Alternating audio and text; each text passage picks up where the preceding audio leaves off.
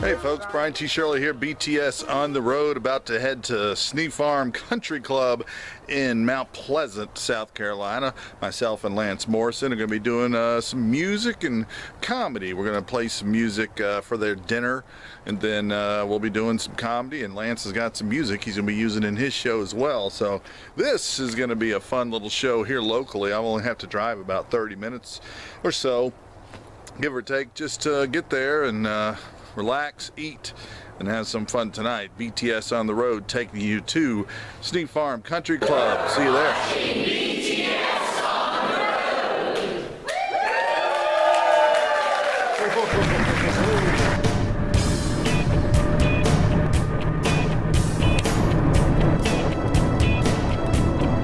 Yeah, yeah, yeah, yeah.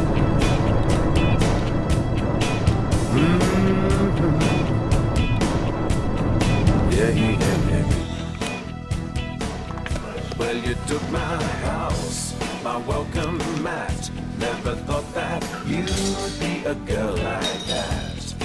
Brian T. Shirley, BTS on the road here at Snee Farm Country Club. Tell you that when you get to the venue to start preparing for the show, and things are kind of changed, it kind of makes you a little nervous because the person that I arranged all this with is not here.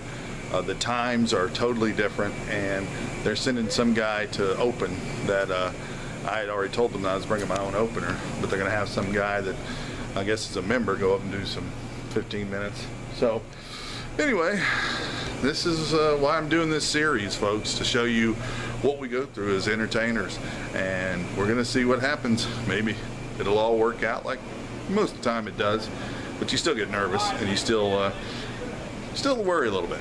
It's just part of the game, though. BTS on the road.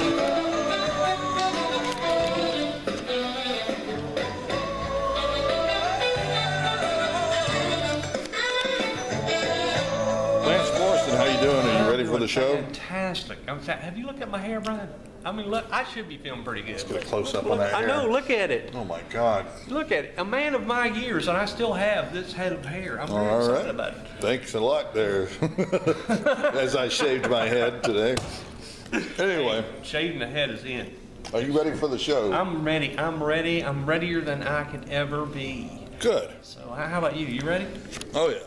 So we're looking at what we got here. Is this your whole set? This is my notes. This is the brilliance right here on paper, Brian. Right, this is where it happens. Where all the magic right here happens. Right here. Don't be stealing none of my stuff. Are you sprinkling that with fairy dust or something? Yes, I am. I am. This is the magic. This is the magic. I'm doing the mind meld right now. Well, wish you good luck. Hey, you're a middle act tonight. You're not an opener. I'm very excited, man. I'm moving on up. I'm over here at Snee Farm, you know. They let me come in the front this time, right? Wait a minute, Gene. Are you saying this right here is the original of the building we're in now? That was. And they added onto it? That's exactly right. Well, that is cool. So now we're at 2 to 3 stories. No, it's the same. It's the same thing. It was just that this level right here in the back was the cart barn underneath, and all this was upstairs was the pro shop and the whole shaboom upstairs. Hi, this is Gene Goodale, and you're watching BTS on the road. Hope you enjoy it. Here I'm Gene Goodale. I work in the pro shop. I'm here reading a study done by the UN and a Canadian research team that dealt with the frequency of sexual activity, especially the age group of between males between 60 and 70 years old, and it all depends on what country you were born in. And I said, well, that's interesting. He said, well, the problem is, in the United States, males in the age group between 60 and 70 have sexual activity 2 to 3 times a week. If you were born in Japan, you have sexual activity 3 to 4 times a year. I said, well, okay. He said, but the problem is, this is really upsetting to me and most of the guys in the Tuesday, Friday group. I said, well, why is that? He said, well, none of us knew we were Japanese. I'm doing training pretty hard. My wife won't let me skip in the neighborhood anymore. She said it scares the children. And so I skip at night. It really kind of takes me off because none of these big running events and everything that you see even has a skipping category. Any of y'all run this Cooper River Bridge Run thing? Any of y'all? By applause. By applause. Anybody? Anybody? You know, the Cooper River Bridge Run, they have a category for runners. They have a category for walkers. They have a category for people pushing strollers, but they do not have a category for skippers. So I looked into it on the interweb, and you just follow the money trail. I think it's the Kings. Those guys always win those races. Always. So I don't know if y'all know this or not, but again, on the interweb, the Kenyans, the way they train is, well, they have leopards chasing them. And of course, the best Kenyan wins.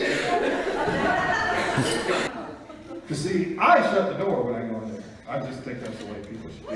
You know? I believe in shutting the door. Now, I did learn something though. You shut it, but don't lock it. Oh, you did that, didn't you? Because if you lock it, that pisses them off. Because now you're denying them access. They got to know what's going on all the damn time.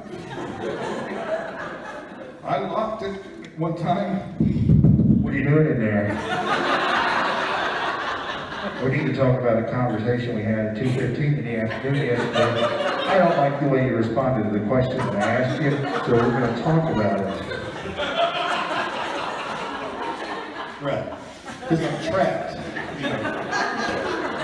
See, I just don't think people should talk to each other during it. I think that's a very personal time in your life. Right? When I'm getting rid of waste materials, I just want to be in there by myself. I don't want to talk to anybody or anything. Right? Hell, animals don't do it. Have you ever seen a dog peeing and barking at another dog? I've never seen that.